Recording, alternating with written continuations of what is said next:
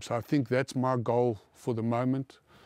That's the Rhino Force guys. This is going to become, with a little bit of luck and a hell of a lot of effort, this is going to become the shining light for South Africa, and hopefully other people will follow this.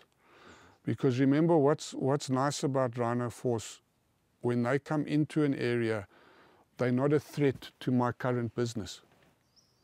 They're not coming to take away 300 jobs.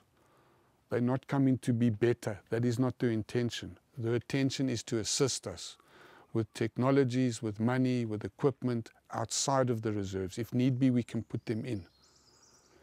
And if more people start going that route, it's going to work